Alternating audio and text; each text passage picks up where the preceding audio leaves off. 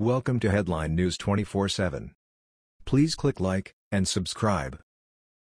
Infuriating report comes out about more than half of all foreign refugees in America. Exactly what the Democrats ordered. Votes, paid for on the backs of the American worker and all in the cause of anti-Americanism. More than half of the annual inflow of foreign refugees arriving in the United States are on food stamps, a government report reveals.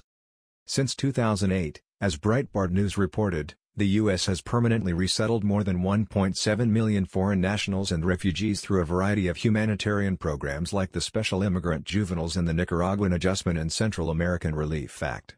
This is a foreign population larger than Philadelphia, Pennsylvania, a city with more than 1.5 million residents.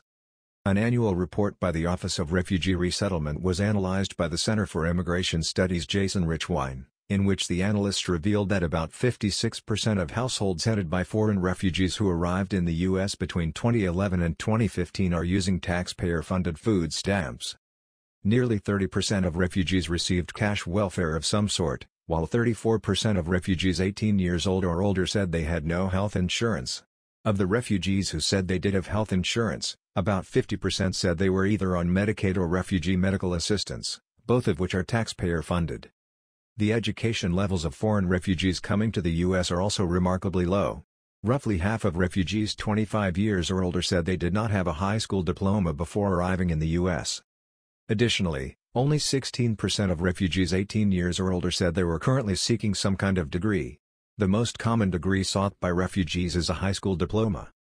As Breitbart News' Michael Patrick Leahy noted most recently, President Trump's administration has historically reduced the annual inflow of foreign refugees.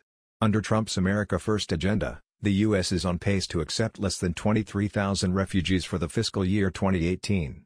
This would be the lowest yearly refugee admission in 3 decades. That was the news. We thought you might be interested in knowing about this. Please click like and subscribe. Thank you.